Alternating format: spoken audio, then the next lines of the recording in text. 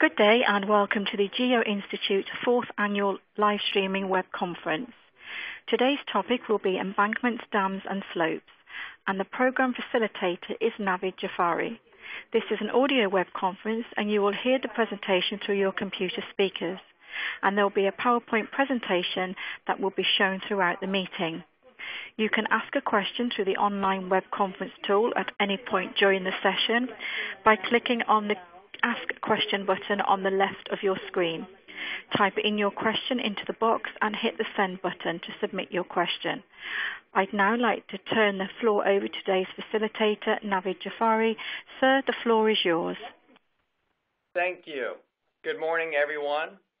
Thank you for joining our fourth web conference on embankments, dams, and slopes. These three web conferences were organized and being presented by members of the EDS committee of the Geo-Institute.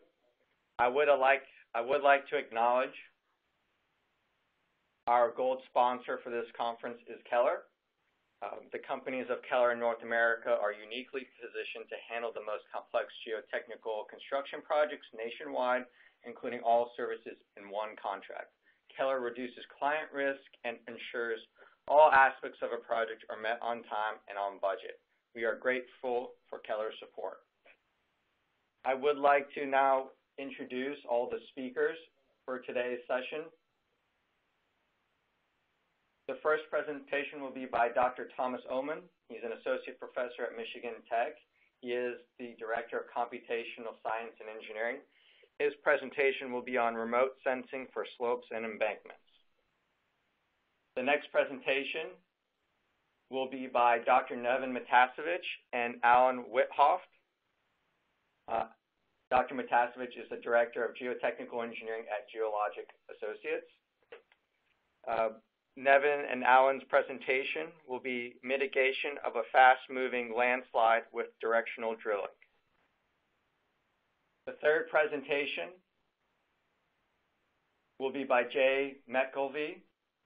He is the Director, Geotechnical Design Division for Earth Engineering Incorporated.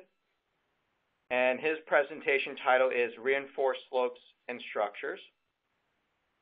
And the final presentation is by Adda Zekkos from the University of Michigan and soon to be the University of California, Berkeley. She's an associate professor and graduate chair currently at University of Michigan.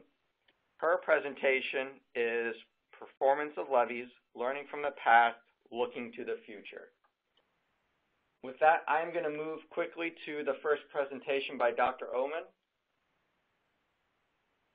And I will hand off to Dr. Oommen here.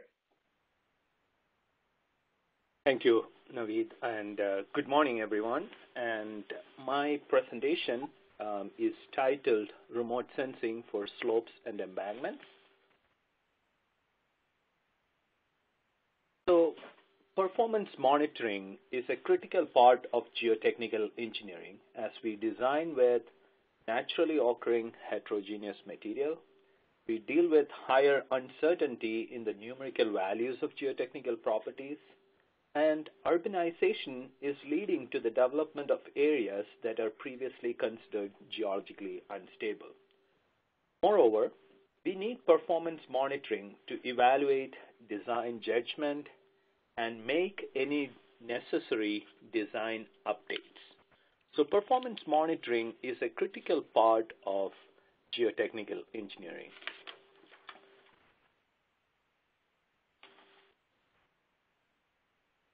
Let me show you some figures of the landslide hazards within US. So what we have, a figure on the left shows an overlay of the high landslide hazard zonation from the USGS on the population density map of the 48 US states. And you can see from this map that several urban centers are highly vulnerable to landslide hazards in US. The figure on the right top corner is a comparison of the landslide hazard to the road network in the US. And you can see similarly there is a lot of road network that's vulnerable to landslide hazards in US. On the lower right-hand corner is the map that shows the location for 8,100 major dams in the United States. And if you overlay the landslide hazard, again, you can see it is critical that we do performance monitoring because there is a lot of dams that are vulnerable to landslide hazards. In addition to that, the aging infrastructure and increase of extreme rainfall all highlight the significance of performance monitoring.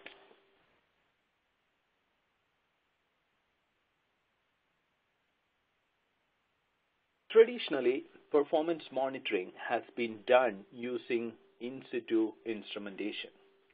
But in recent years, the remote sensing techniques have shown great promise in being used to be used for performance monitoring.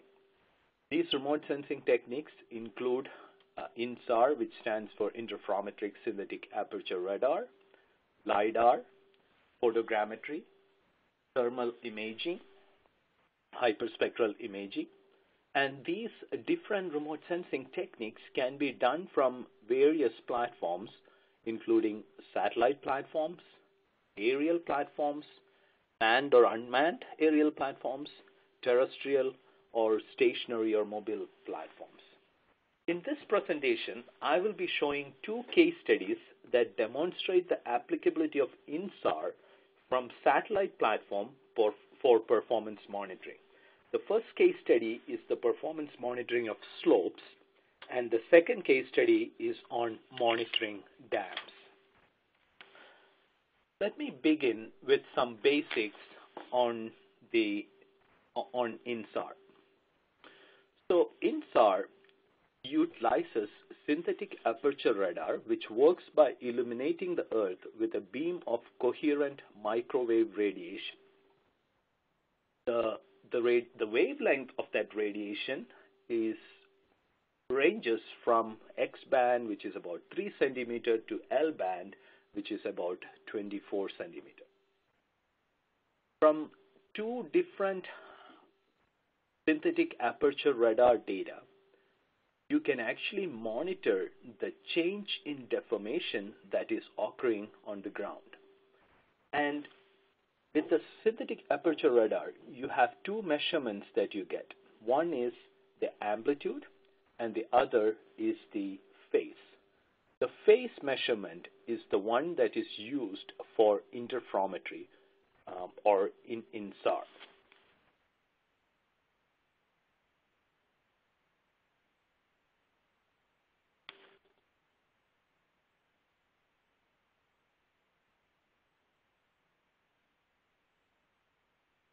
So the unit of length used in INSAR is the wavelength, and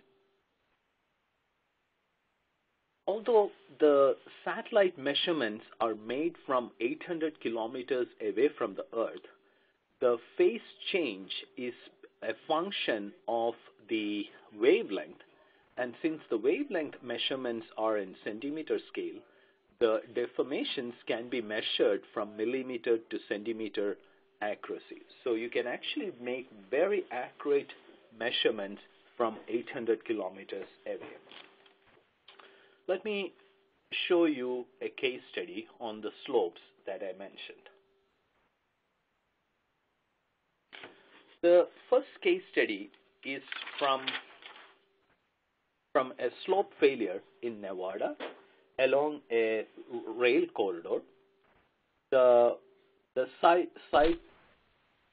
had experienced some slope movements in December 2005, and in February 2006, there were some rotational slope motions observed, and into May 2011, a massive rock slide began, and you can see the picture of that very next to the critical rail corridor.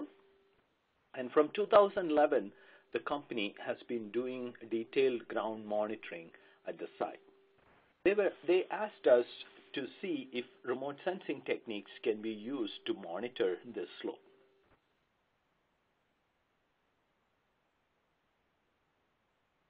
The first step was to look for the data sets. And what we found was we had data from 1992 from the ERS satellite, and the ERS satellite was functional till 2000, and from 2003, the NBSat satellite, which had exactly the same configuration as the ERS, was available, and that data was available till 2010. So we combined the data sets from 1992 to 2010 to make a remote sensing observation at the site to see whether we can measure ground displacements. We used the method of stacking, and two different approaches were used, the persistent scatter interferometry and the distributed scatter interferometry. What I am showing here is the points that we got from our INSAR measurement. So these red, yellow points that we have overlaid on the terrain model shows the displacements that have been measured, and the three displacements right at where the failure occurred, the three red points circled, are shown in a plot below. I'm sorry that the x-axis are really small, but the x-axis goes all the way from 1992, when we had the first data set, all the way to 2010. And you can see that the displacements were close to zero till 2005. And in 2005 is when the slope started experiencing displacement. And in 2010 is the major failure occurred. So between 2005 to 2010, there were about 60 millimeters of movement. So roughly more than a little over 2 inches of movement happened in that 5 years. And the question that we had was why the slope started moving all of a sudden in 2005 when it was completely stable from 1992. So in order to answer that question, we started looking into the literature to see whether there were any seismic activity or any major event in that area. And what we found was that there was a time-stamped photograph from that region that showed that there was a major flooding event in that region. And this flooding event caused several trains to derail, and the track was eroded. The base of the track was eroded. And in order to fix the track back, there was some blasting done at the site. And some of the slope toe was blasted. And this triggered the slope movement. So this was a nice case study that showed us that we could detect the movement right when it started.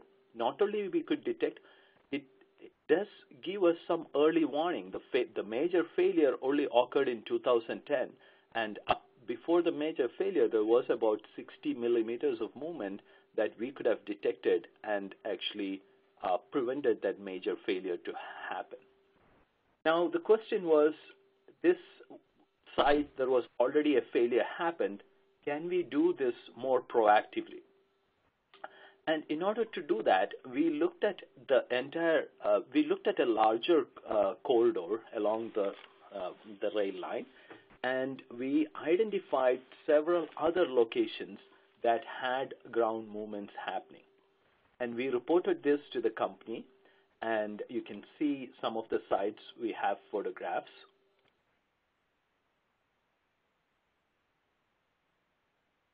Some of the unstable sites we reported to the company. And in fact, this is the site where the major failure occurred. You can see some of the stable sites that did not pick up in the INSAR. This is another stable site. And based on our recommendation, the company did do some mitigation measures, which you can actually see here.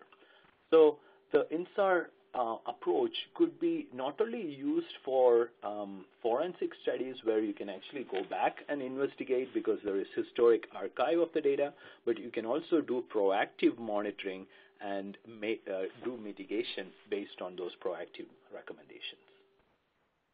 Let me move to the next case study that I have.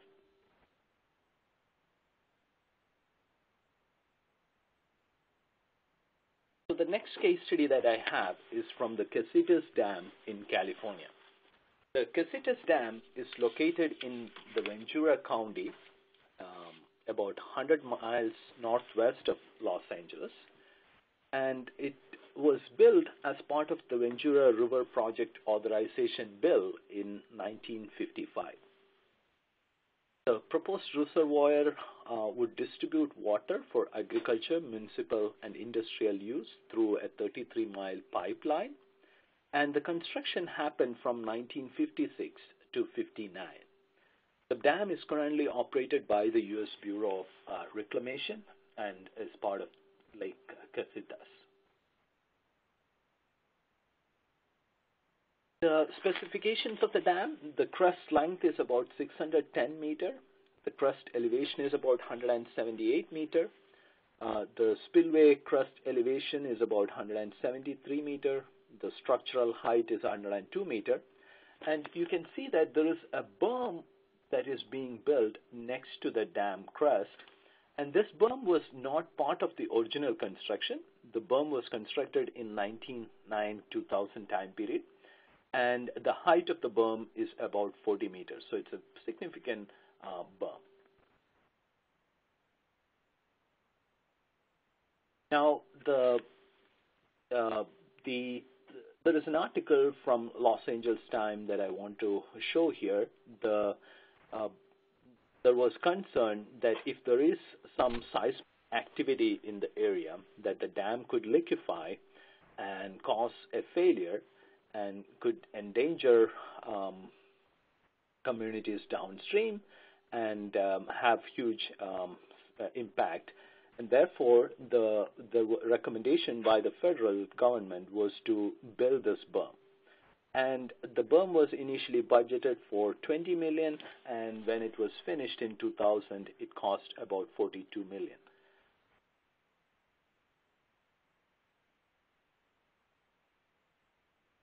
We used, in this case, a satellite data from NVSat, 23 NVSat ASAR images we used. The NVSat is a European Space Agency satellite that was operational from 2002 to 2012, and the data set that we used was from 2005 to 2010. The spatial resolution of this was about 20 meters, and the wavelength is 5.6 centimeter, which is a C-band, and the data sets that we used were the descending orbit one. So here is the points that we got. The legend shows the average velocity. Negative velocities show settlement. Positive velocities show uplift towards the satellite. So you can see that along the crest there are a lot of settlements occurring, and somewhere down in the near the power plant or the pumping station, there is actually some uplift occurring. Now, I want to particularly bring your attention to these 4 points that we have highlighted. So 1, 2, 3, and 4. So I'll show you a time plot of the displacements occurring at those locations.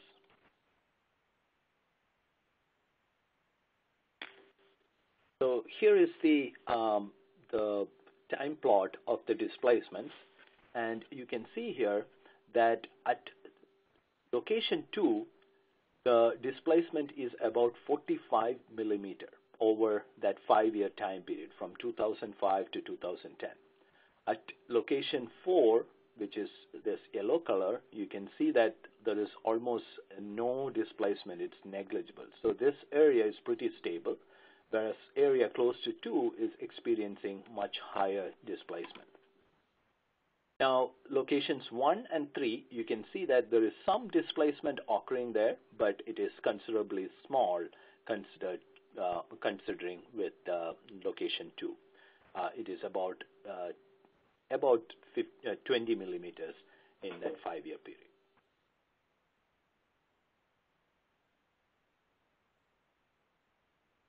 Now, we did, since the points were sparse, we wanted to see the bigger trend of movement at the site. So we did a spatial interpolation using kriging and to find the displacement, the spatial distribution of the displacement rates.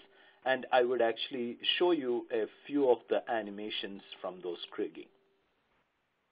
You can see that this is from 2005 initially.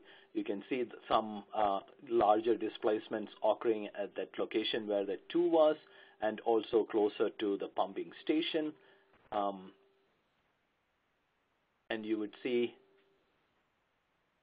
as time progresses, 2006, those displacements are adding up. Here what we are showing is the cumulative displacement. So 2006 now, 2008, by 2008 the displacements have significantly increased. And further 2008, 8th month. And you can clearly see that there is movements happening at the berm and the dam at that location close to that 2 in 2009 and 2009 further. And you can see here that's 2010, the first month, and you can see the maximum displacement is occurring close to that the berm, the foot of the berm.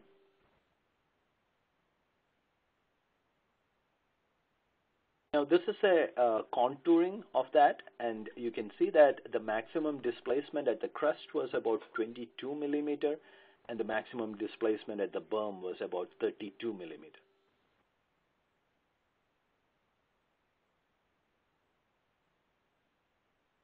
We looked at the crest with Google Earth images, and what we could see is that there are visible damages at the berm, at the crest that we can see. But that is the visible damages actually match well with the areas where that maximum displacement is observed on the crest. Whereas in the case of the berm, we could not actually find any visible damages, but the displacements that were occurring at the berm were actually greater than what was observed at the crest.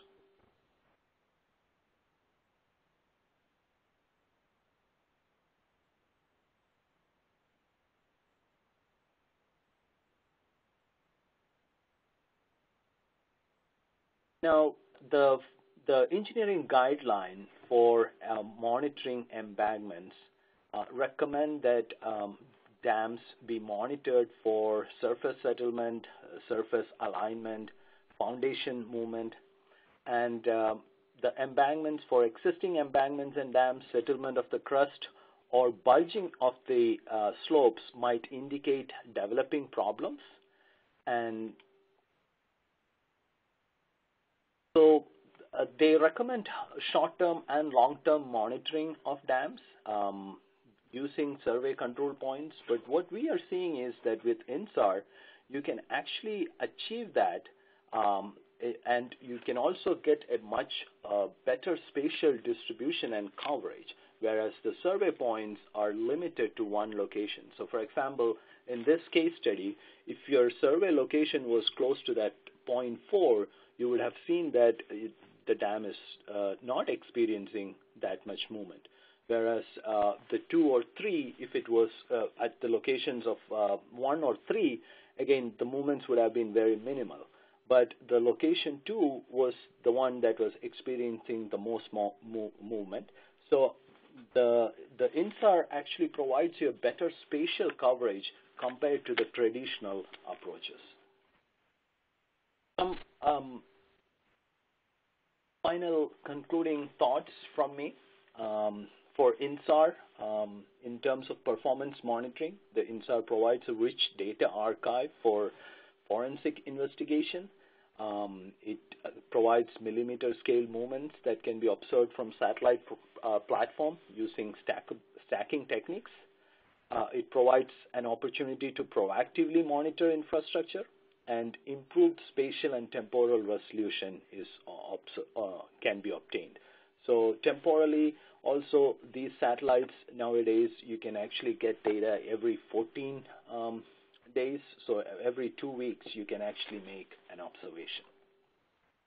Finally, I want to show you this new NASA mission that is coming up, that's going to be launching in December 2021, called the NISAR mission, which is a joint mission between NASA and the Indian Space Research Organization, which will have both S and L band SAR data sets.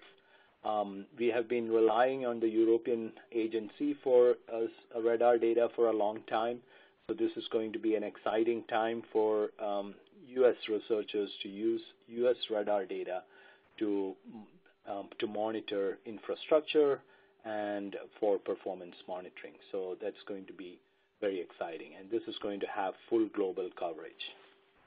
With that, I would like to take any questions. Thank you, Thomas, for that excellent presentation.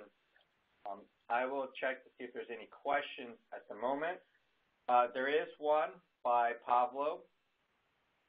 The question is the SAR data publicly available? Yes, some data sets. Some data sets you need to actually pay. Some are available for free. There are several satellite agencies that provide data sets for researchers for free. So it depends which data set you're trying to use. Excellent. Hopefully that helped. I do have one question as we transition, Thomas. The areas you showed, California and Nevada, are dry, and areas such as Louisiana and I'd say the Midwest and going towards the east and even the Northwest, where there's a lot of forest and vegetation. Does INSAR still work? That's an excellent question, Naveed. It depends which wavelength that you're using. If you're using actually higher wavelengths, it would work, but shorter wavelengths may not because of the vegetation and that could create lack of coherence, but the higher wavelengths will work. You can also do some corrections for some of that using vegetation models and atmospheric models. That can be utilized to refine your data. So there are possibilities, but certainly a vegetation is a challenge. It brings a challenge. Gotcha. Thank you, Dr. Oommen. Excellent. So now we're going to move to the second presentation by Dr. Neven Matasovic and Alan Witthoeft. I will leave the floor to Neven. Thank you, Naveed. So Alan and I will talk about, a pretty big landslide, a landslide which is moving very fast and it's moving a lot. So the landslide that Naveed showed move inch or 2 a year. Well, this one moves up to 11 feet a year. So let's see. So to properly understand this landslide, to be able to deal with the safety, to be able to develop objectives how to mitigate this slide and then to come with a mitigation approach, well, there's some background that needs to be explained.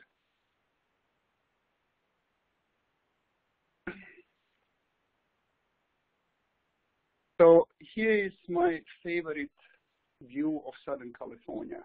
The vertical scale is exaggregated, but it shows where is the site, where is the landslide in relation to downtown Los Angeles, which is about 23 miles northeast, with relation to Los Angeles International Airport and my favorite site, Disneyland. the site is called Portuguese Band Landslide. It's actually a landslide complex. It's several landslides nested, one on top of each other. We will talk only about one which is on top and which is moving fast and which is moving a lot. The movement was noticed a long time ago, 60-something years ago, at least in 1956, and has been going on and on over time. And last couple of years, we have actually pretty good data to document how much it is moving and how fast it is moving. Here's a more closer view of the slide. The slide is delineated by magenta outline. It is about 240 acres, so about 38 million cubic yards. So for those who think metric, it's about kilometer by kilometer. It's not just a landslide because there is a major road, actually, major important road on top of this landslide called Palos Verdes Drive South, PVDS. And there is a main sewer line also on top of it, parallel to the road. And that sewer line, well, if it breaks, about 12,000 people will remain without sewer for who knows how long. So there is a significant cost to maintain, such a large movement induced along the road and the sewer. Just to give you an idea, about just for the road, about $640,000 a year, and about $500,000 just to maintain the sewer line. So on this next slide, what we can see is a little bit more detailed information about how slide is moving. We again have an outline, this time with the black line of the landslide. The road is also shown with the black line. And then we have displacement vectors, and they are color-coded. And they are color-coded with the red being the largest movement, this that I keep referring to, up to 11 feet. And then as we move from red to orange to magenta and green, displacements or movements changes to, in some areas, as little as 0.1 foot per year. Now, since this movement started a long time ago, there are many studies and many reports. Actually, last time I checked, we have about 585 reports about this site on file. And most of them are geology studies. And I really don't recall reading any of those geology studies which did not conclude with, well, we need more data, or we need more investigation. Well, about a year and a half ago, time has come to, well, put all of this together, and that somebody says, well, no more investigation. Somebody needs to figure out what to do with this and what's the best way to stabilize this, develop design, and proceed with that. And that is what we did. Now, this slide is kind of a cartoon. It's a schematics which summarizes all these 585 reports and basically identifies main causes of this landsliding. And those can be grouped into 4 main areas. Number one, labeled here, the number one is essentially artesian pressure. There is a pressure below the failure surface. And there is a well-pronounced failure surface because there are bentonite beds in this formation. And as landslide moves, it basically shears and pulverizes material along the failure plane, and that also becomes a pretty effective hydraulic barrier. And if that continues for some time, there is a well-pronounced and effective hydraulic barrier. Those bentonite beds, also don't help. And bentonite beds are relatively thin, but they are also very impervious, and that complicates the situation. There is also a purged groundwater above the slip surface, and that also is partially causing landsliding, even though we think it's secondary. And then, of course, coastal erosion at the toe doesn't help. And notice that the toe of this landslide actually is in the ocean, so you can't see it from the surface. You have to dive to see it.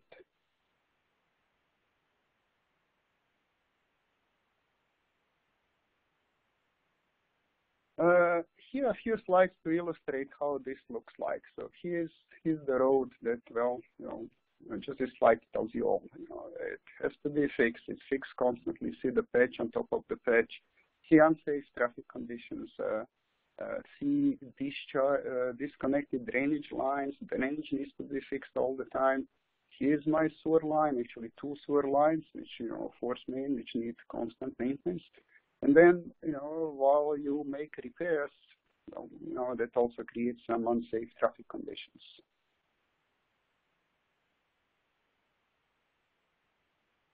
This is one of my favorite slides. So the road is now, well, about 100 feet outside of its right-of-way.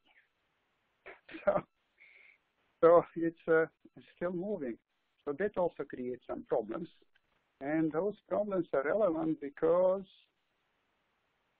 as you will see later, somebody, needs to, convince everybody what needs to be done and then get permits and then proceed with design and construction. I will conclude this overview of the background with this slide, which shows, cracks. There are also cracks all around this landslide complex and beyond. And we believe this is the source of infiltration, source of, in some locations, artesian pressure, and in some location, rich groundwater conditions. Those cracks, do not affect only groundwater recharge, it also emergency vehicles, access, safety, at the site and in the vicinity, and so on. So, knowing all of this, processing the data, having meetings with various stakeholders, the way to proceed is to define the project objectives and then have everybody involved, accept those project objectives. So let's see what we established. So, first of all, one needs to consider site constraints. And there are many. Some of them are pretty significant, like, for example, most of these sites, as shown here by orange, is a habitat. It's restricted habitat. And when you have restricted habitat, especially in Southern California, well, it's very difficult to do anything. There is no bug and bunny that is worth sacrificing. So there are many stakeholders which would like to see the value of a solution of mitigating landslide, but really don't want to grant you access or to let you do anything, anything invasive, even driving on top of this. Cost-benefit analysis here is certainly important, and that was a driving factor here because the cost of maintaining the road and the sewer line is, pretty steep. And then there is a beach at the top of this landslide, and most of these beaches are private beach, a private access beach, and you have to pay a membership to access it, to get to the beach. So they are also not that happy with any kind of intervention into this site. So it's really what one can do is limited. It's limited not only what you can do, but also with the fast moving of this landslide. You can't drill, install vertical wells because they get sheared off pretty soon. So what can we do?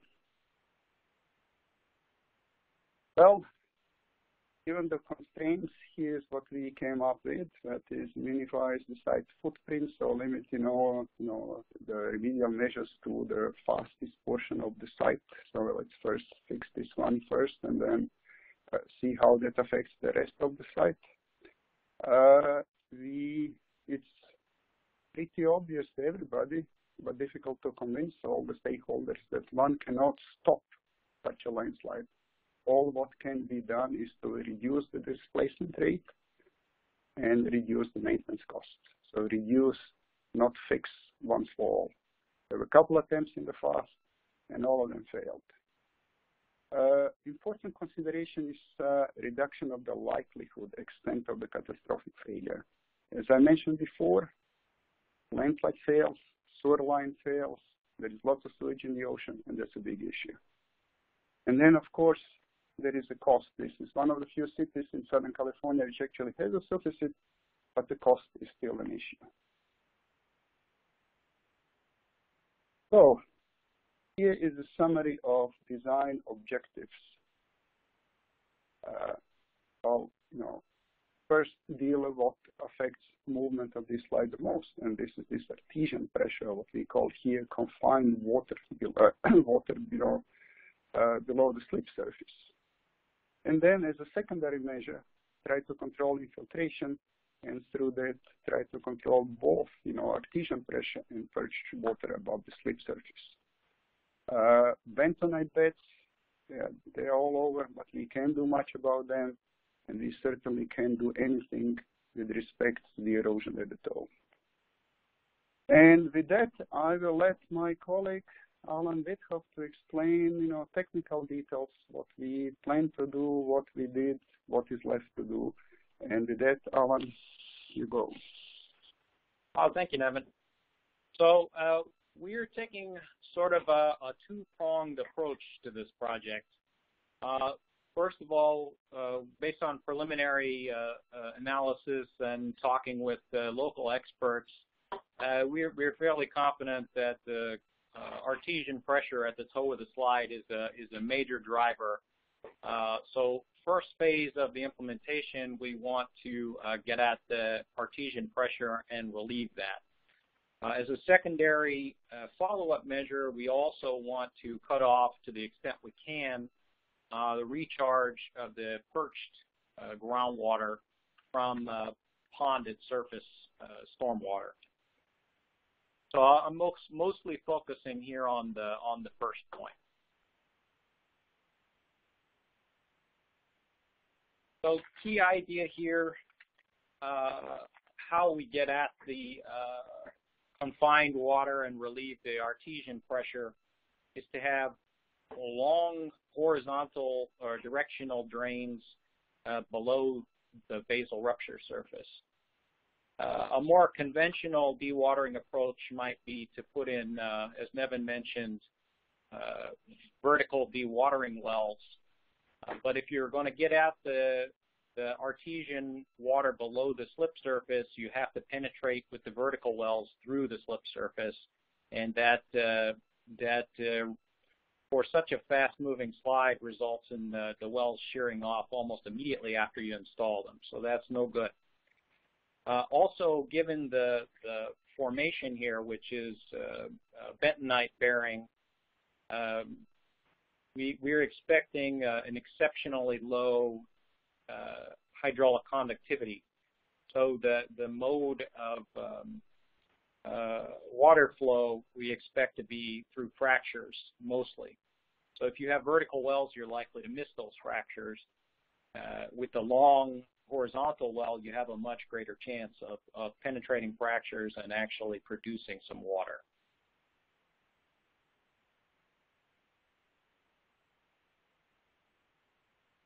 We're proposing in the design 6 arrays of horizontal drains, 5 drains apiece, arranged in sort of a fan shape, extending out from an initial point where you have your drilling rig set up. So we have 2 general categories of drains. The first is what we're calling sort of relief drains. That are these 3 arrays at the toe of the slide, and those have the most immediate impact to get at the artesian pressure and relieve that right away. Secondarily, we have upslope, what we're calling interceptor type drains, and those have a longer term outlook. The idea there is to cut off recharge coming from upslope. So notice also a key point is that 5 of 6 of these arrays are designed to be gravity flow, which simplifies things a lot. You don't have to worry about electrical components, plugs, pumps, and all that sort of thing.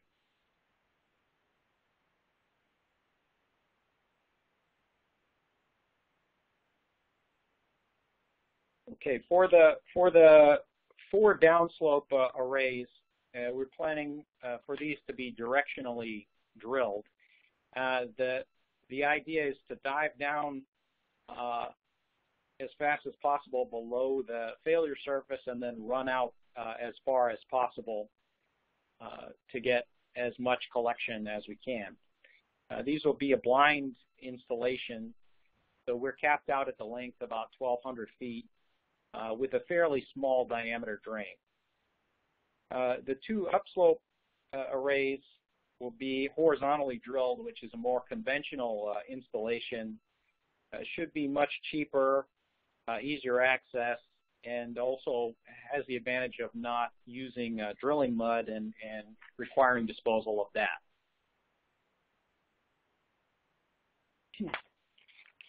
Also, as an aside, I want to just point out briefly that the sort of innovative surface water management aspects here, given the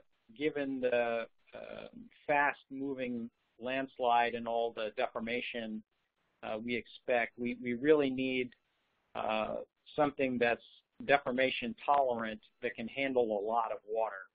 So we, after some back and forth with the city and the public, city council, we settled on a geocell-lined engineered swale system and a GCL-lined detention basin for temporary storage.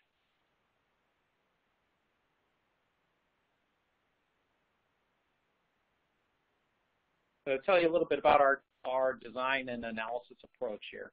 So we have a lot of information. So first step is to organize all that information into a coherent framework and then develop a 3D model of the site. Then a key aspect of the analysis is the shear strength of the basal rupture surface below the slide. And again, we want to fit that shear strength into our coherent picture of the site. So we figured the best way to do that is a back analysis approach. We've got a lot of considerations, so it's not a purely technical exercise to develop the drainage, the drain locations. So that's sort of a separate step. We settle on those, and then last we look at what's the effect of those drains on groundwater conditions and ultimately on the slope stability. So as Neven mentioned, we have something like 585 reports, papers, and so on about the site. And at this point, the city is more or less fed up, and they said no more investigation. So fortunately, a lot of previous consultants since the late 50s have pretty much Swiss cheesed the east part of the site. So we have a lot of information to work with, but there are some data gaps. For example, on the west side, there hasn't been a lot of investigation, and also, of course, with hundreds of feet of movement, the boring locations have all moved.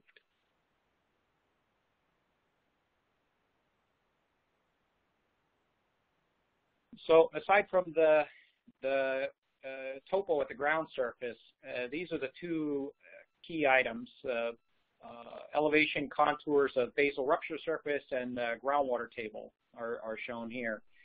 These are mostly pieced together from previous plan and section views with some modifications. For example, daylighting around the edges of the basal rupture surface. Groundwater table is more straightforward, but with some extrapolation. Important point here is the shaded blue areas on the groundwater map. These are areas where artesian or confined groundwater conditions have been reported in the past, so that sort of supports our postulated mechanism. So key assumption in back analysis is always what is the factor of safety of the existing configuration. For a typical landslide, it's fairly safe to say that 1.0 factor of safety is existing for something that goes all at once. But how about for Portuguese Bend landslide, which has been creeping for 60 years or more? So what we're suggesting here is that factor of safety for back analysis is more likely in the range of 1 to 1.25, which corresponds to roughly 80 to 100% of the shear strength mobilized, which is more in line with a creep-like mechanism than a catastrophic mechanism.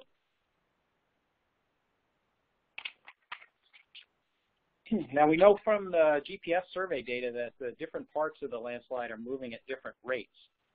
So for our back analysis, we're isolating seaward, central, and landward segments of the slip surface, and we assign different factors of safety as the slip surface goes higher up the slope. So the slower movement of different parts of the slide correspond to higher factor of safety, and then we can evaluate the friction angle for the different segments.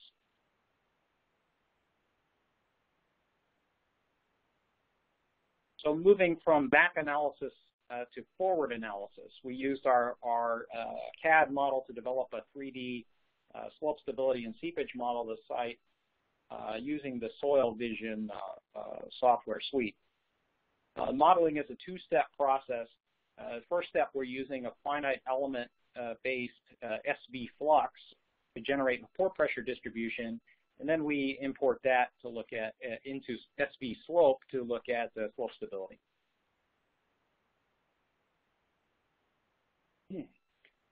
So as with most finite element problems, there's more than one way to skin a cat. We looked at different approaches for incorporating our drain arrays in the seepage model. Suppose you could say the most obvious is that in the top pane, as we're showing, is to model each drain individually, which SV flux allows you to do. It's less efficient. You have a dense finite element mesh, and it's more computationally intensive. So we eventually moved away from this approach toward the lower pane. You can sort of smear out the effect of the arrays over an area. Here we're showing circles, but arbitrary geometry can be used.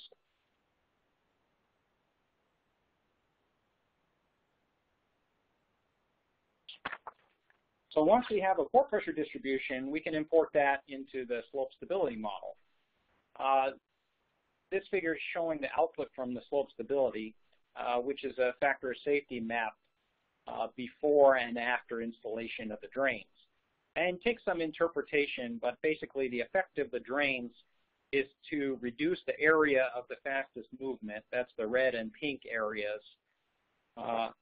And also to push that area south of the road and the force main, so toward the ocean. So this is a good sign from a maintenance standpoint. You have less frequent maintenance if you have slower movement, but also the volume involved in the catastrophic failure would be much smaller and most likely wouldn't take the road and the sewer line for a ride. So it's not a perfect outcome, but it's the best you can hope for given the site constraints. So where is the project now and where are we going with this?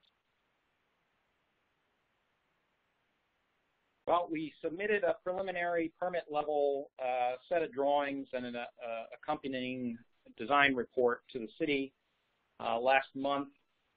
We're currently waiting for city council approval of the design. And once we get that, then we'll move ahead to the permitting stage. So everyone's happy for now. And with that, we'll conclude and open up for questions. Excellent. Thank you, Neven and Alan, for that excellent presentation on landslide mitigation. I am checking to see if there's any questions or answers. There are currently, as I check them, question for Neven and Alan is, I saw in your schematic you had artesian pressure, you had the effects of the ocean. That artesian pressure is a function of recharge from rainwater, not anything related to the ocean. Is that correct? That's correct. Okay. And do you have plans when you install these drains to at least monitor how much flow is occurring to see based on your SV flux and slope stability analyses if they're performing as anticipated? Oh, absolutely. I mean, that's the plan. I mean, we'll install those drains in, well, in sequences. You don't install all of them at once. It will be, one array, do test, see what's coming out, put in the model, see what's the effect, adjust the model, adjust the layout. And this is more or less typical. We have a site here in Southern California at which we have 1,200-foot long drains like this. And it functions. We monitor, we measure, we collect what's coming out, we adjust the model. So this is not, there's a process, technique, experience already in place. This site is a little bit specific because it has significant environmental issues and many agencies involved. Let me give you just a taste. Like what we expect to come out of those drains is orange water, because there's lots of iron in these formational materials. So groundwater is actually colored, and that doesn't look good at the beach. So we will need to collect, we will need to test, depending how much it comes, we will need to develop a system for discharge. So lots of fun at this site. Excellent, excellent. Okay. I don't think there's currently any further questions, but the audience has an opportunity to email Neven and Alan directly if they have any follow-up questions. With that, I will move to the third presentation. Thank you, Neven and Alan, for the excellent presentation. The third presentation will be by Jay McKelvey, and I'll leave the floor for him. Good morning, everyone. Jay McKelvey with Earth Engineering. This presentation is going to be on reinforced slopes and structures, as basics pertaining to the tools that we have in our toolbox for the stability of slopes and structures. Reinforced slopes and structures are pretty much use either geosynthetics or metallic reinforcement to enhance the ability of the soil or structure to remain stable at inclinations that would exceed the shear strength of the soil.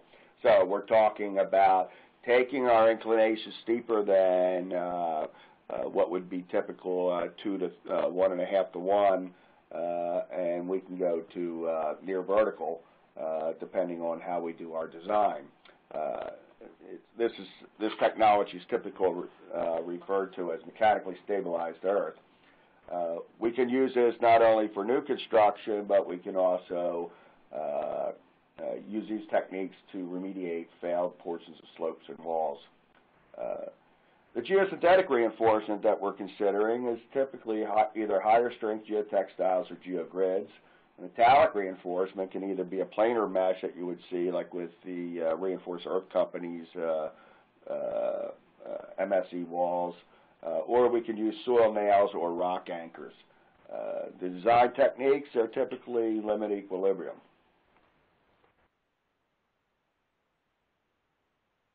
This slide here shows what's probably the most common type of reinforced earth structure that we're seeing on the market now, primarily due to the cost effectiveness of this system. What you're seeing here is on the right are segmental retaining walls that are stabilized with the geogrid that you can see in the foreground. In the background, you can see the contractor is starting to place the backfill on this, and this would basically continue vertical until the type of the wall is completed. This one shows a completed wall. This particular wall goes from 0 over towards the left and is approximately 25 foot tall.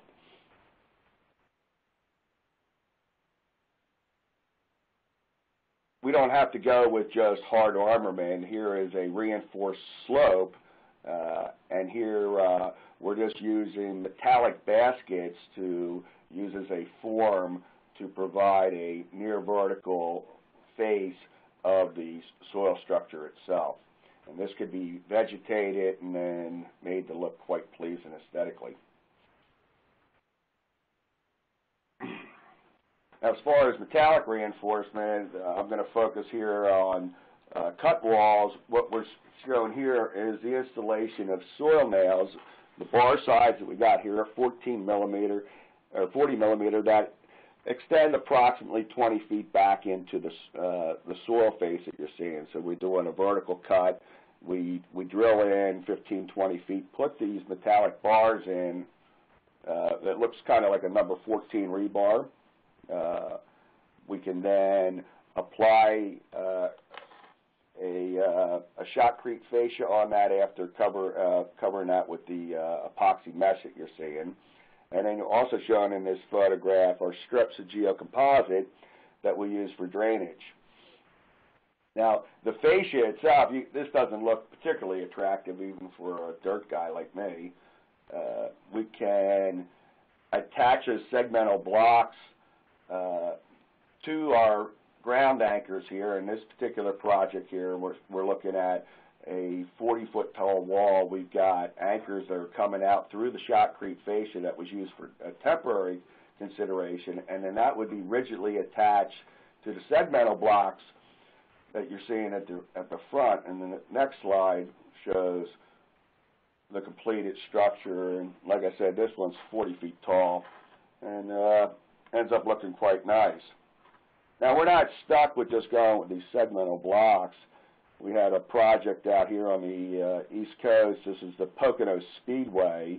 Here, a pair of tunnels underneath the second turn started collapsing shortly after construction, and they were initially stabilized by internal bracing, which became quite a problem for the owner as far as getting traffic in and out because the vertical extent of the tunnels was significantly compromised. They got some money from the state to rehab that, so we actually restored the tunnels using soil nails, and then on the fascia, what we did was we created either a soil nail wall or a combination that's shown in this slide. So at the base of this wall, you can see a soil nail stabilized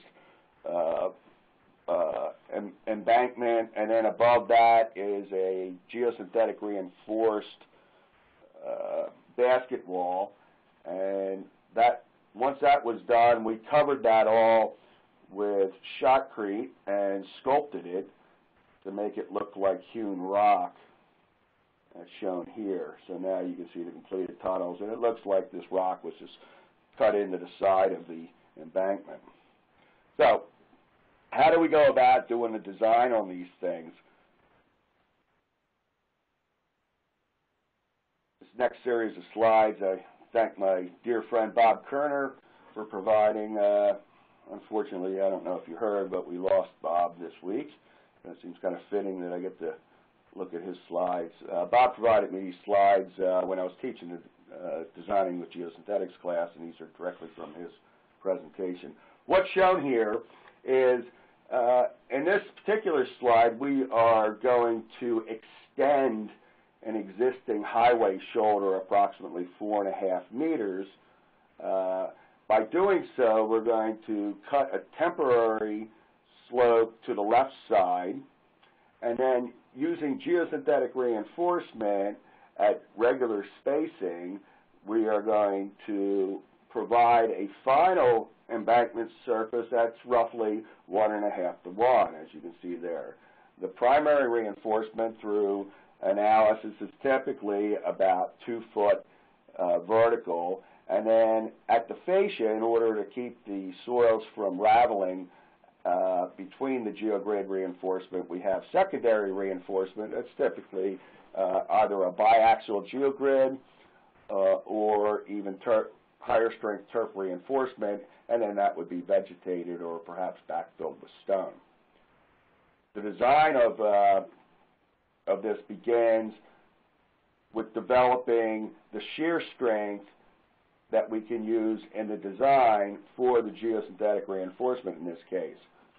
This equation here is basically we're going to take the ultimate strength of the material and we're going to divide it by a series of reduction factors one being for installation damage. Recognize we're going to be backfilling a plastic material with soil or possibly rock, and that will, in fact, induce damage. So the manufacturer provides this information after testing, backfilling their material with various soils, and then they provide that installation damage reduction factor.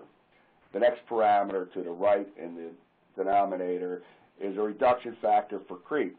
The geosynthetics have a tendency of failing at strengths below their ultimate strength further down the road. So in order to account for that, significance testing is done to develop a creep safety factor, which is provided by the manufacturers for the design life of your structure.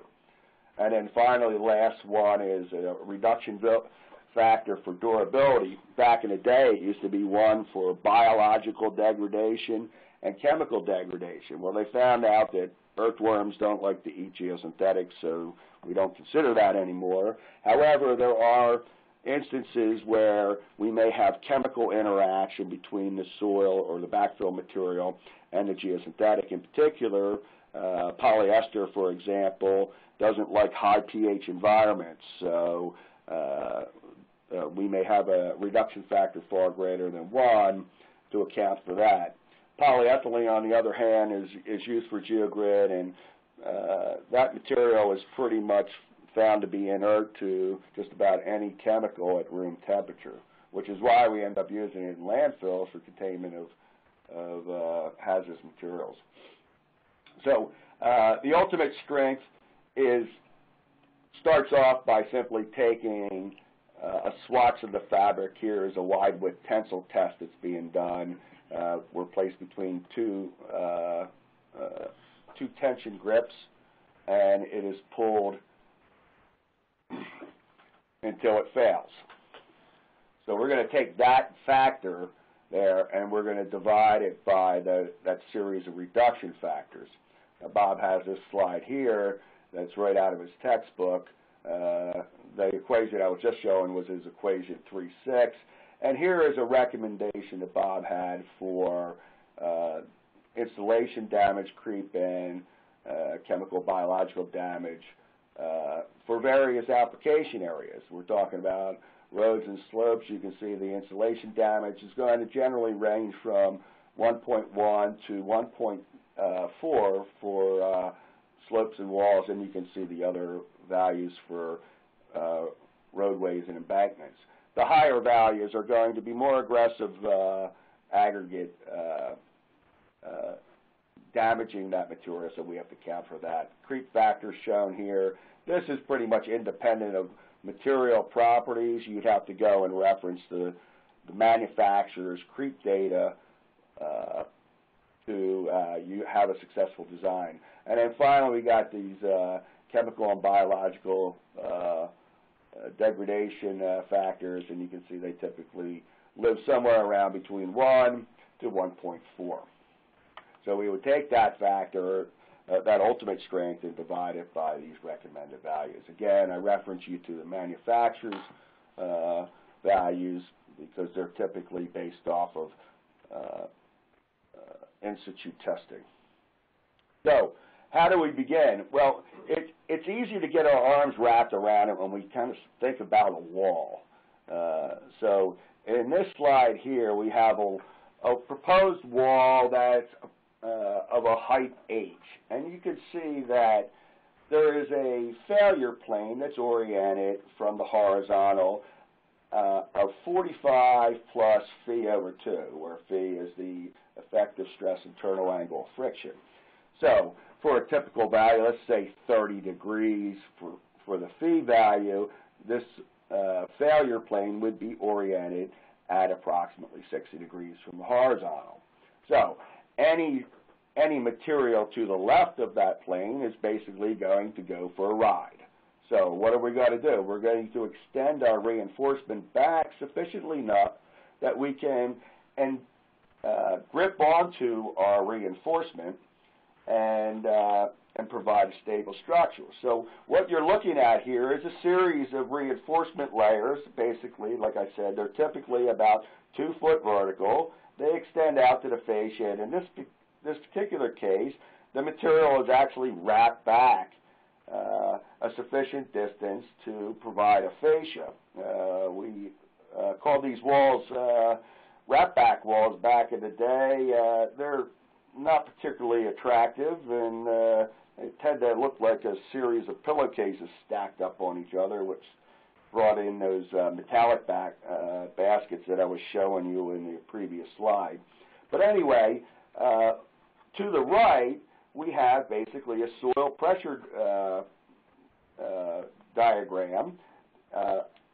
Immediately to the left is the soil pressure that you would determine from the active state of pressure, and you can see it would be 0 at the top, and it extends down to a maximum at the base, as you would expect. Obviously, if you're going with different soil types, the slope of this line is going to change accordingly to the angle of friction.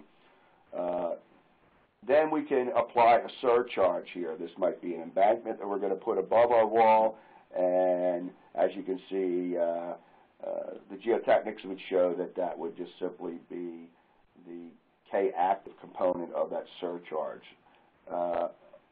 Finally, above that, we can introduce surcharge. Line loads as shown on this slide. We could have point loads or even a live load surcharge to account for traffic. For example, AASHTO recommends a 360 PSF surcharge to model live load traffic above that.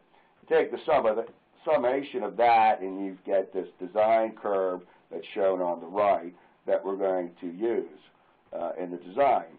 So, coming from the top, that first reinforcement, we're going to go from the top of the structure down to the midpoint between levels 1 and 2, and we're going to apply that lateral pressure to the fascia there.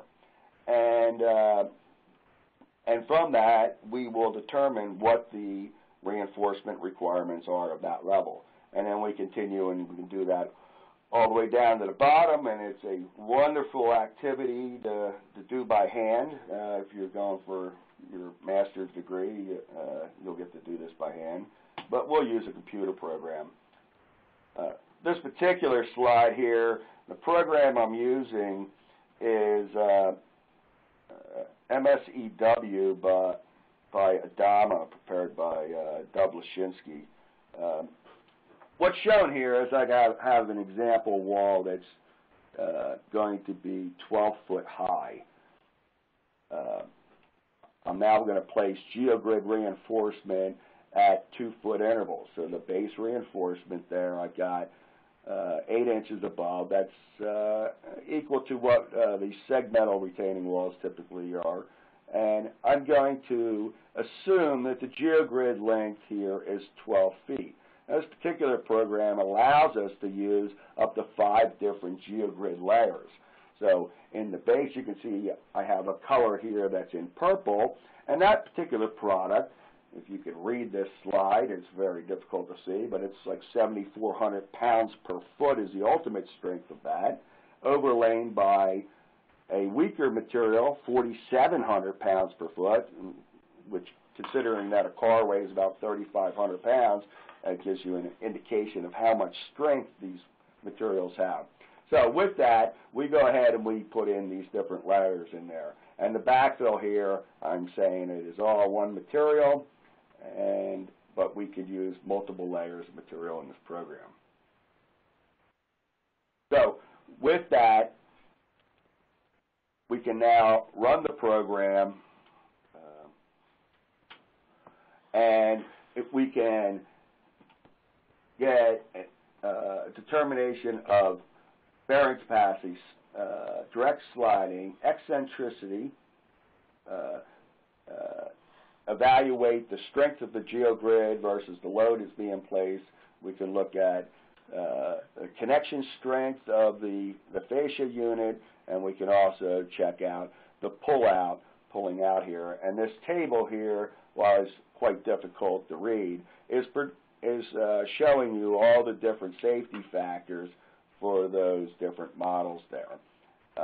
We're looking for, in this case, a safety factor of about 1, and in this particular example, we're far exceeding that. This next slide is showing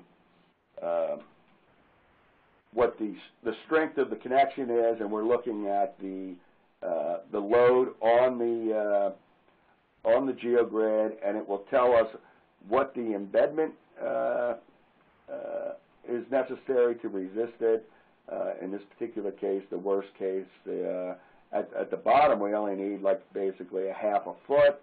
At the top, it works out to be almost 5.5 feet, so our geogrids are considerably longer than they need to be.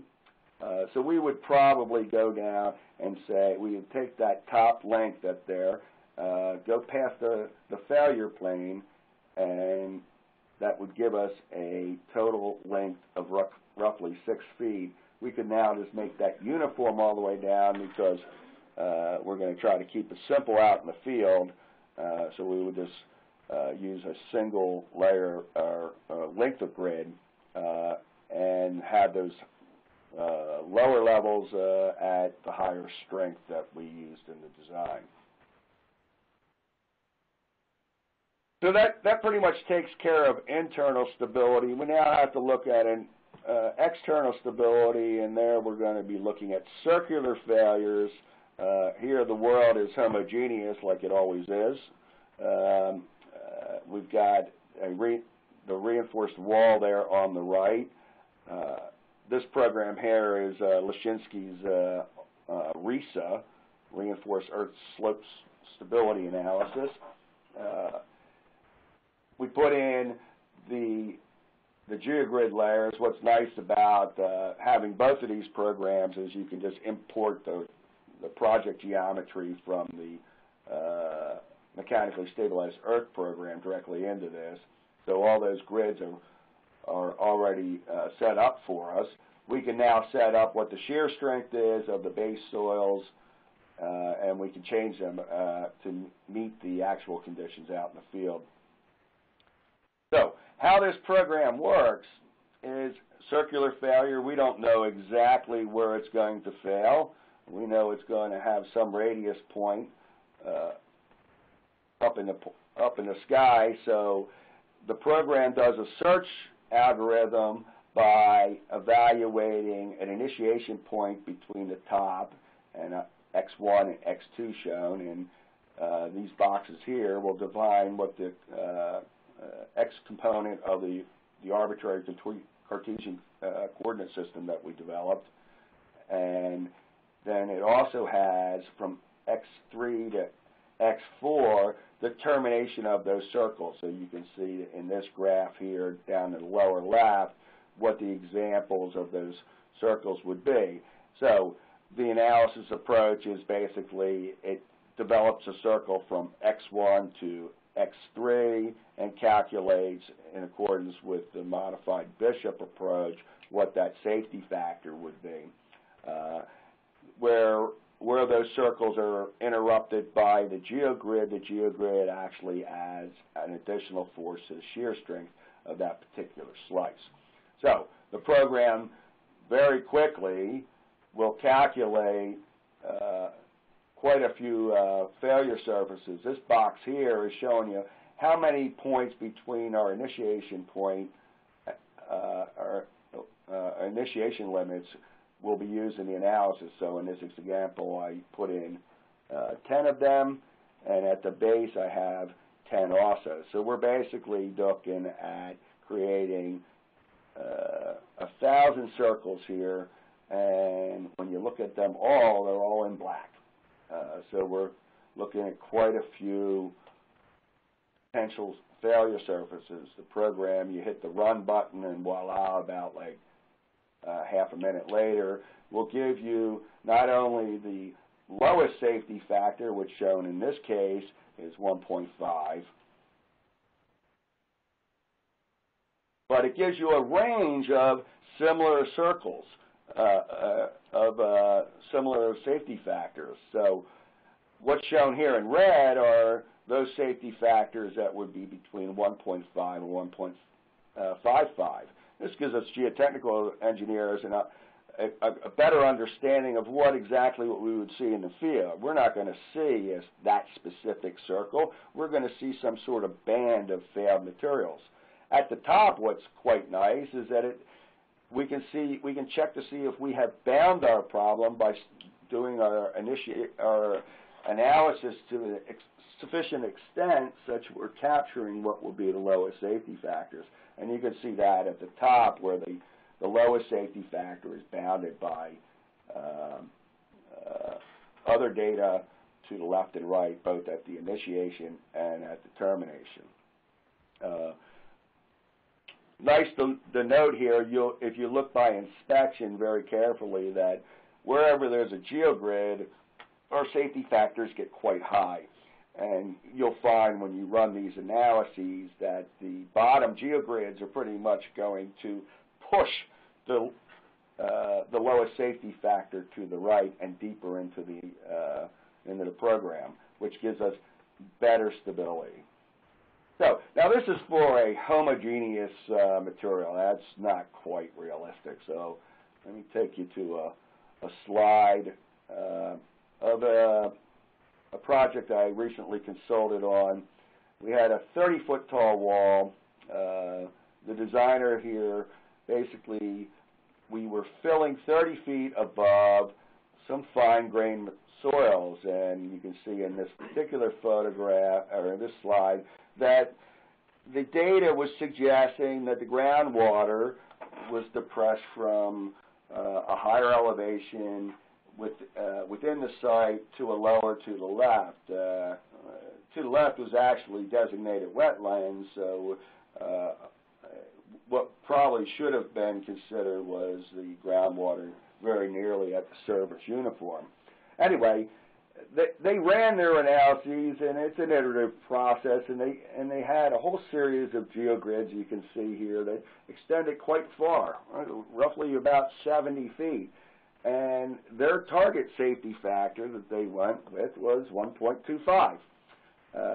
So off they went out and built that, and about 11 months after construction, this retaining wall started ripping itself apart. So what happened? Well, it turns out that the base of that wall is all fine-grained materials. We're talking it was actually 5 layers of fine-grained materials ranging from low plasticity clays to high plasticity clays. And sure enough, while we load these soils with this embankment, we're going to put those soils in a state of total stress. So what's shown here is that overall thickness there, we were going to have basically excess pore pressure approximately reaching 4,000 psf. All right. The sad part is that it's going to take almost 207 days for those excess pore pressure to be dissipated, as shown here on this scale on the bottom. That means that these soils are going to be in a state of total stress for at least 165 days. Also, what's shown here is that we were going to be looking at almost 2.5 feet of vertical deformation that would have caused problems for the final solution. Anyway, so what we did is we started building this structure in 10-foot intervals, and we start here. We have a safety factor of roughly, let's see here, 2.0 with the first 10-foot lift.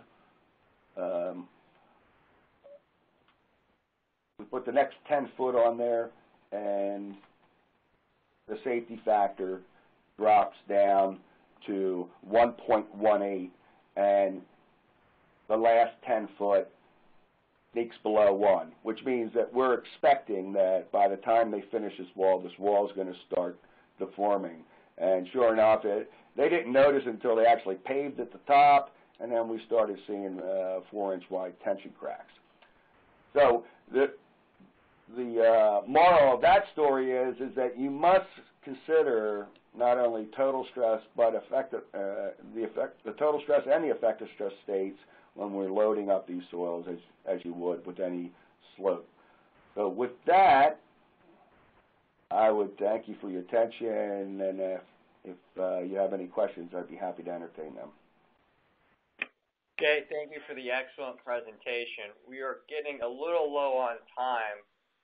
As I check to see if there's any additional questions, I do have a quick one.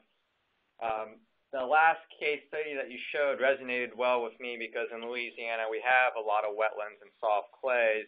Could you just, if you have it on the top of your mind, a couple of other pitfalls that when I look at the design of these walls, you showed a lot of nice schematics from Professor Kerner, and FHW has design manuals, and there's these programs.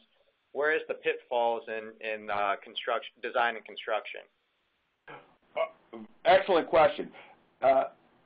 There's a couple of manuals out there, the FHWA manual, there's the NCMA manual on the design of the segmental walls, and they're primarily focused on effective stress, and they don't really speak to the total stress condition. So, you know, as geotechnical engineers, we have to take a good evaluation as what is the state of stress going to be, and we have to do our analysis accordingly, just not blindly going with an effective stress or long-term analysis.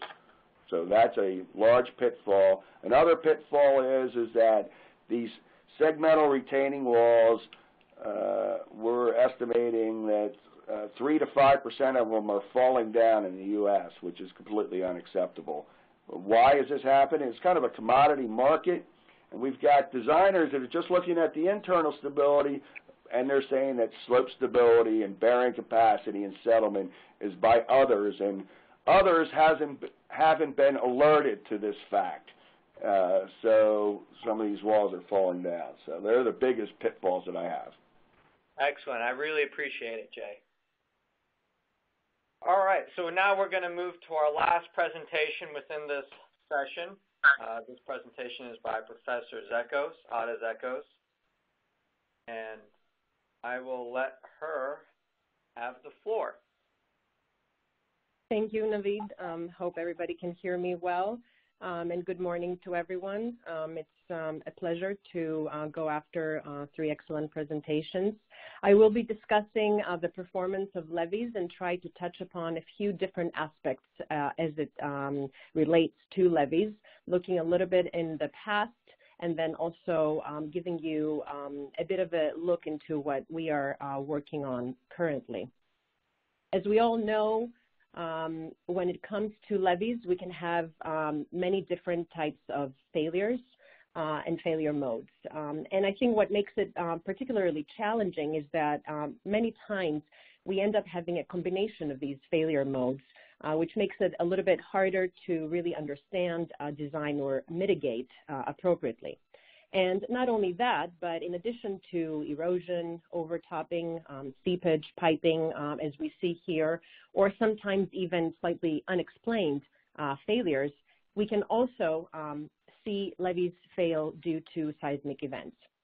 And this has now happened in several occasions. I'm just showing 2 pictures from 2 older events in '89 from Loma Prieta and then '95 in Kobe.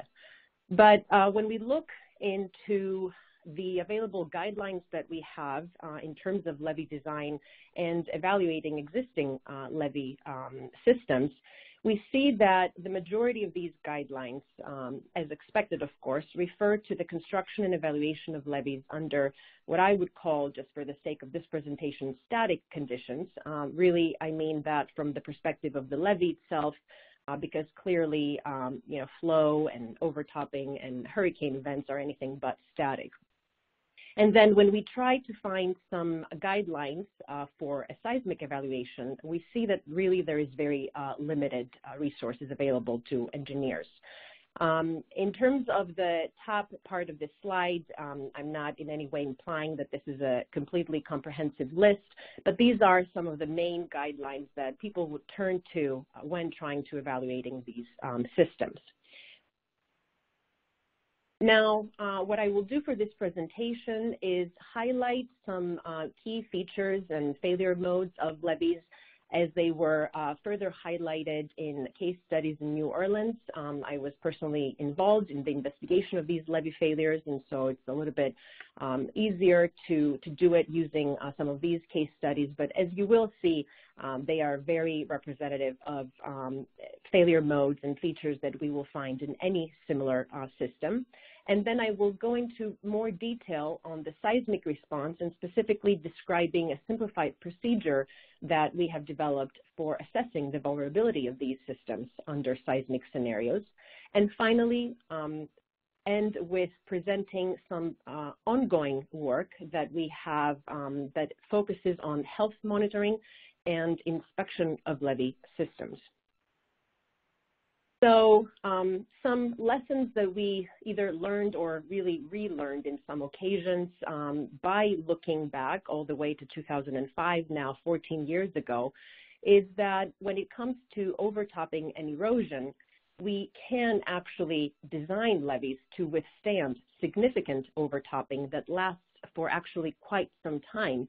However, the emphasis is on well-compacted clay materials and not sandy materials, as is the case on the left picture, where a levee has been completely eroded away due to severe wave action. As we see on the right, we have a levee that has withstood the same level of overtopping, and the main difference between these two sites was the type of materials used for the construction of the levees. Further on, what we can make sure to highlight in all cases is, as I mentioned at the beginning, pay attention to all possible failure modes, especially when it comes to under seepage, through seepage, piping problems, toe erosion. It's very, very important that we highlight all of these as they relate to each individual site, so that then the measures that we come up with in terms of mitigating or when newly constructing a system addresses all of them and not just some of them. It is also very important for sites where there used to be systems to take full advantage of any past observations or history of similar types of failures so that we can use them accordingly. These systems are very, very complex and interconnected. This is something that I think really boomed after the 2005 levee failures in New Orleans after Hurricane Katrina, and it's been really good to see the emphasis that has been given in both the research community but also in the industry on trying to evaluate these and design them as systems. And the importance there is that because they are so spatially distributed, they are bound to have transitions and connections with other parts of infrastructure, and therefore we really need to understand how this interaction will happen during the disaster, the natural disaster, whether that be a hurricane or, of course, an earthquake or any other natural disaster, and make sure that all the pieces work together, and also that we can identify the agency that is in charge so that these transitions can happen in the best possible way. Continuing on and really building on what has been presented by the previous speakers, it's also really important to understand that geology matters when studying sites. It's very important to have very clear communication between those who do field testing, lab testing, and those who are doing the analysis back at the office. And of course, always providing an independent review for each project so that we can just catch any mistakes or oversights that may have been inadvertently made. What we see here in the pictures is the failure in the 17th Street Canal and the infamous now picture of the helicopter trying to close off the levee break. This was a site, for example, that I think serves as a good case study to really demonstrate that upon good understanding of the geology conditions, a detailed subsurface characterization through detailed field testing, and further on more laboratory testing, high-quality laboratory testing that can all come together to give a very complete picture of what the site conditions are like. And what the point really here being that if we are able to collect all that and put everything together, we do have the tools that with the correct input will give us very good insight into what this behavior is going to be. What we see in this video is the London Avenue Canal, the north failure where the west side of the levee failed, whereas the east side simply started, was basically on the verge of failing, but really got saved by the failure of the side on the opposite bank. And what really this shows is that, as I mentioned before, we have the tools that, given the correct information about soil properties and subsurface characterization, can really capture what happened in the field. And so this really gives us confidence in the tools that we have available to us. And this is just one of the examples, but this was the case with both simpler methods like a limit equilibrium analysis method, or the more sophisticated, if I may, finite element methods. And so it's really important, to understand that, yes, the analysis will work, but it has to be done carefully and well, of course, and with the appropriate input parameters. And of course, in environments that are very highly variable, such like riverine and deltaic environments where we typically find levee systems, it is really important to allow for an adequate margin of error and uncertainty in deciding the factors of safety or the level of performance that we want to expect out of this system. Now, finally, for this part of the presentation, I think it's always important to highlight that it's very, very important that these systems are maintained and that access is available for the maintenance and the inspection of these systems. And for this point, I have chosen these two pictures, and they are both from the 17th Street Canal in New Orleans, and one shows the west side and one shows the east side. And you can see the difference in terms of where you have the space to have a very nice access road at the crest of the levee, the toe of the levee is unobstructed, and any residencies or private property is beyond the street. Whereas on the picture to the left, you see that there are fences, private properties, swimming pools, buildings that are essentially all the way up at the toe of the levee, making it very, very difficult for the levee to be inspected and maintained, and really for any problematic points to be picked up early so that action can happen before a significant failure is observed. Now, as I mentioned, this was kind of focusing more on the levee as a static, with the load being flooding, river flow, a hurricane, and that type of natural disaster. However, as I mentioned at the beginning of my presentation, there is a need for seismic response guidance. Levees are threatened by seismic loading. I have here the example of the system in California, which consists of thousands of miles of levees, and one that is very critical, since I think all of us can appreciate the importance of the delta and how it could affect possibly the water source for tens of millions of people in the event of an earthquake and failures in this levee system. And I think if we look at river cities and what the flood protection level is from an older study from the Sacramento Flood Control Agency, it's really important to see that Sacramento, for example, which is a seismically active river city, has a much lower level of protection compared to some other cities pictured here.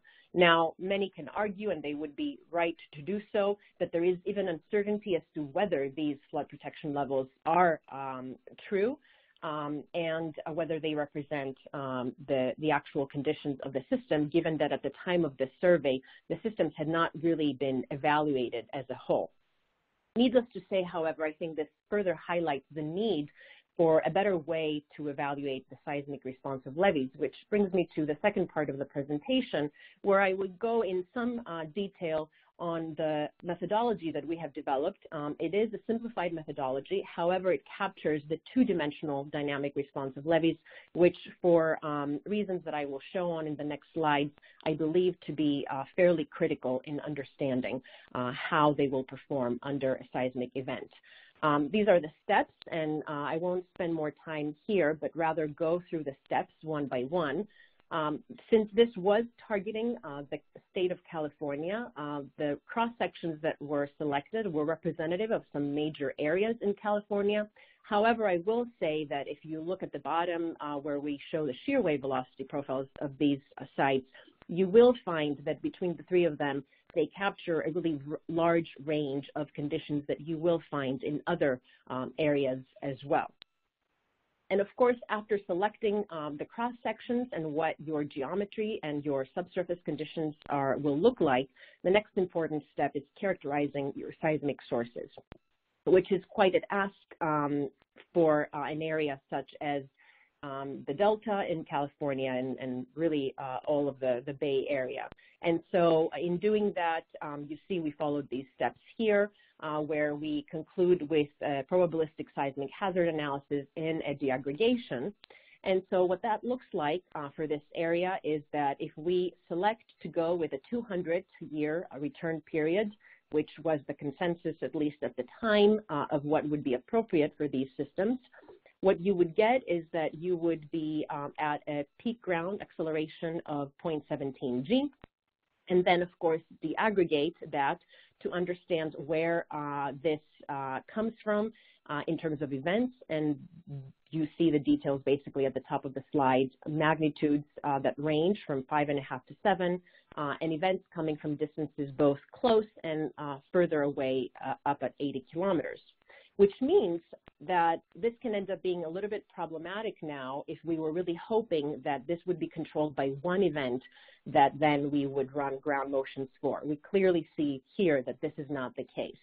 And so what we end up doing is we have to select a very wide range of ground motion to be able to capture all the characteristics. And the details are given here, and there's no, and there's no need to go through all of them step by step. But really what is important to highlight is that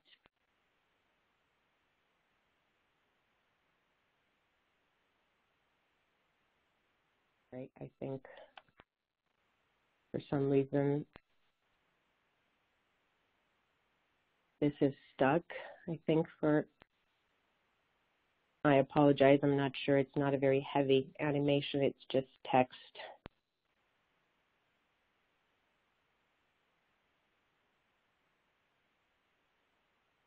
Okay, I'm not sure.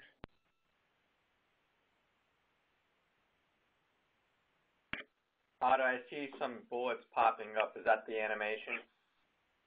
Yeah, my screen, I apologize, everyone. My screen is frozen, so I will try to quickly reload this site and hopefully, okay, here we go. Okay, so I will move on to the next slide and I'll try this one again. But essentially, my point is, if hopefully everybody still sees the slide, that we had hundreds of motions that were used for each of the cross sections that I showed before.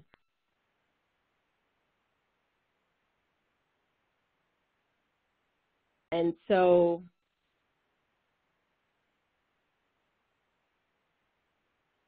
okay, I'm not sure.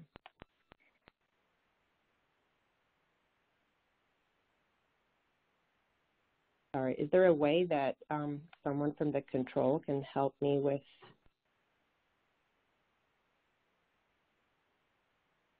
What do you need help with, Adda? Sorry, I'm not seeing the change in the slides. If you can see it, then I can proceed. But for me, my screen is frozen on the slide 21 preview, and it's not advancing. Okay. I see slide 22, which is... You do see slide 22? Okay. So then the problem is on my end. Okay. So I can put slides for you. If that's okay, yes, because I don't want to take any more time now here. In looking at slide 22, basically what you will see is the input parameters that were needed for our analysis. We used the Quad 4M 2D program. That is a two-dimensional finite element program analysis, and you see that for your input, you would use basically your geometry and your ground motion. And then the important thing is that as an output, you can get shear stress time histories, you can get acceleration time histories for every node, and you can also get a horizontal equivalent acceleration time history for selected sliding surfaces, which will be important for our seismic slope stability evaluation. And so in the next slide, 23, we will see basically that the approach then is to characterize the layer that we think might liquefy in a specific cross-section. And then what we can get is we can get the shear stress time history for points in that layer that we can directly use to calculate the cyclic stress ratio compared to the more simplified approach that we would normally take using just a value of the peak ground acceleration. And then in slide 24, we can also do a similar thing where we can pre-select sliding surfaces to represent shallower slides and deeper slides, and for those, ask the program to compute the horizontal equivalent acceleration that we will use later on.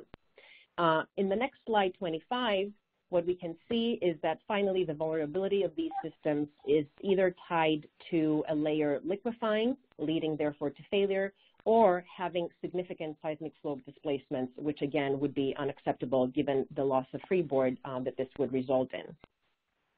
So then if we go into the details, we can see in slide 26, for example, which is an animated slide. So if you don't mind, Naveed, clicking through the animation.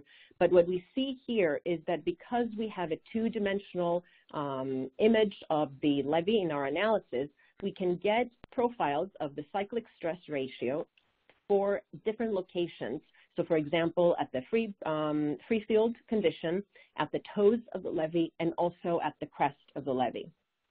And then what this allows us to do, if we go on to slide 27, is create this 2D image of how the CSR changes for different levels of seismic of shaking intensity. This example is for a 0.2 G, but we have those for different levels. And this highlights a very important thing, that the CSR is much higher under the toe of the levee because of the initial shear stress that exists there compared to the crest location. And I say that this is important because up to some time, because of limited time and resources, when we were running a CSR liquefaction type analysis for levees, we would typically go and do that right under the crest of the levee, which is most likely where we would have information from boreholes. And what we see here is that this would be an unconservative approach because the CSR is actually the smallest there. And so if we move on to slide 28, what we see is how we can use this process. So this procedure basically has these CSR curves that we can use, and then if we click through this animation, we can progress and find at the depth of our liquefiable layer what the expected CSR is based on the process. And then we can use any triggering relationship that we want and find basically for the either SPT blow count of that layer or the CPT tip resistance for that layer, what the likelihood of liquefaction would be. So fairly quickly and simply, however, knowing that we have accounted for a two-dimensional dynamic response of this levee. And then moving on to slide 29, we can see how we can use the results of our analysis to also look at seismic slope displacement. And so again, moving through the animations in this slide, we can do an equivalent Newmark type displacement analysis where through the equivalent horizontal acceleration of this layer, use that to compute the cumulative displacements for each sliding surface. And then in slide 30, be able to present information in two different ways. One is to show the seismic demand through the K-max ratio, which is something known in the seismic slope displacement evaluation, We see quite a variation there, which I do want to just take a second to comment is to be expected because levees, unlike most slopes that we have methods developed for, are short and fairly stiff compared to the mean period of most ground motions. And so this creates an added variability in the response, which is, again, important to see and had not been shown up to this point, and demonstrates that some of the existing methods that are applicable to slopes may not be applicable to systems like levees. And then finally, moving on to slide 31, we can see all the results put together. On the left, we see the unnormalized, basically just displacements versus what is known as the Ky over Kmax ratio, which really all that it is the ratio of the capacity of the levee versus the demand that comes from the earthquake. It's a way that these types of results have been presented since the 70s. And what we can also see on the right is basically the normalized version of this plot. For this case, for levees, the best way to normalize is through the peak ground velocity. After studying this, we were able to find that this was the best parameter to use. And we see that the results, for most part, fall on a straight line that, again, can be used if we move on to slide 32 to predict basically behavior. And so really what it all kind of comes down to, as we see in slide 32, is that the ability basically, again, fairly quickly, if you kind of trace back the steps of this process, be able to determine which category you're at. What is the level of displacement you would expect, and what are those considered for a levee system? Are they considered acceptable? Are they unacceptable? Or are they in that middle yellow category? Now, this kind of summarizes the simplified procedure that I mentioned, and however, we need to keep in mind, if we move on to slide 33, that there are many other things that we need to consider, and more increasingly so, unfortunately, as years go by. So one of those, for example, is how will the conditions that we have been assuming for our analysis change given climate change, the increase of the water table, and other considerations. And so I think this brings me nicely to the final part of the presentation, which will discuss some ongoing work that we have focusing on health monitoring now and health and inspection, basically, and how we can improve upon that given the spatial distribution of these systems.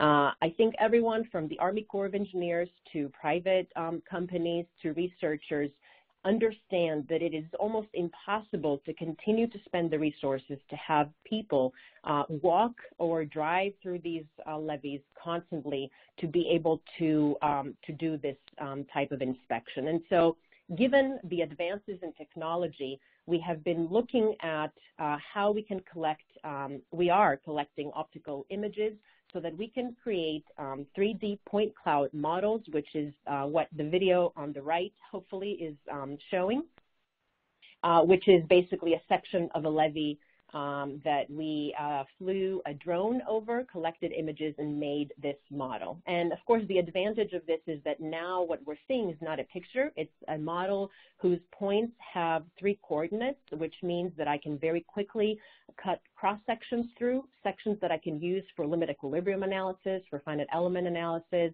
and also these point clouds can be used for identifying any other features that I may find I need once I can train this algorithm to understand and pick them up.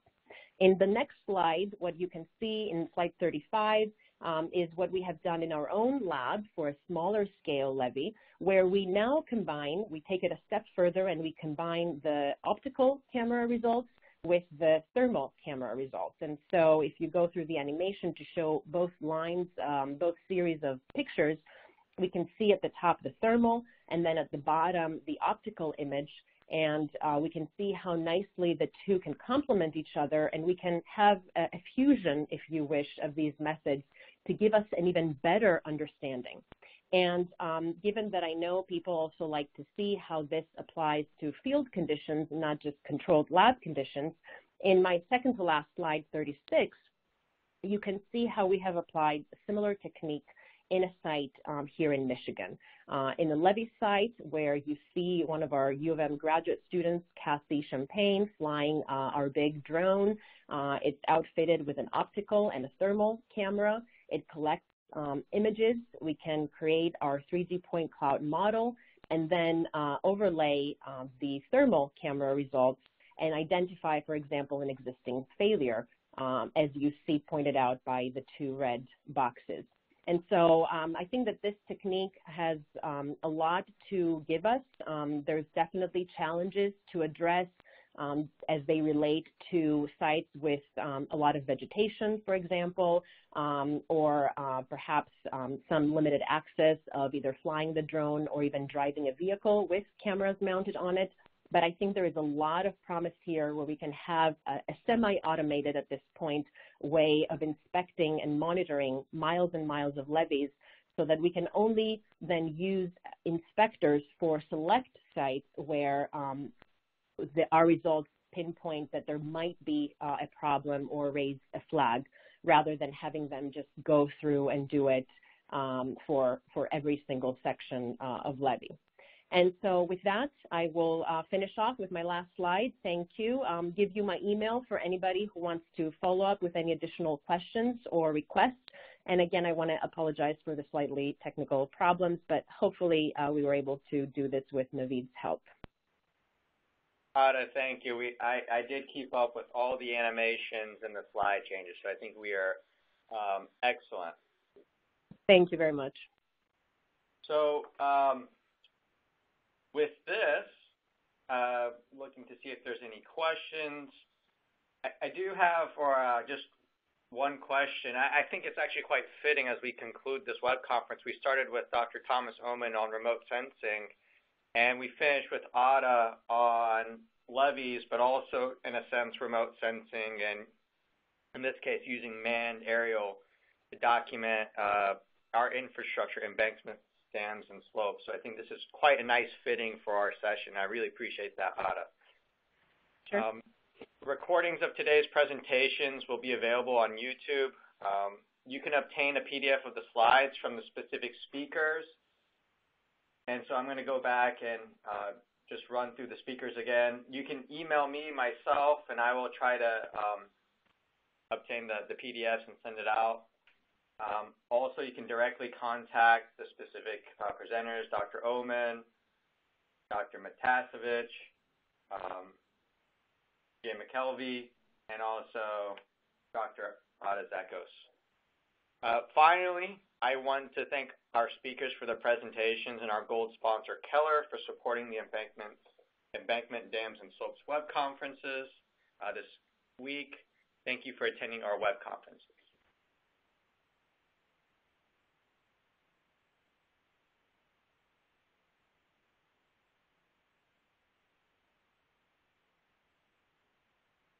Thank you, ladies and gentlemen. That concludes your conference call for today. You may now disconnect and enjoy the rest of your day.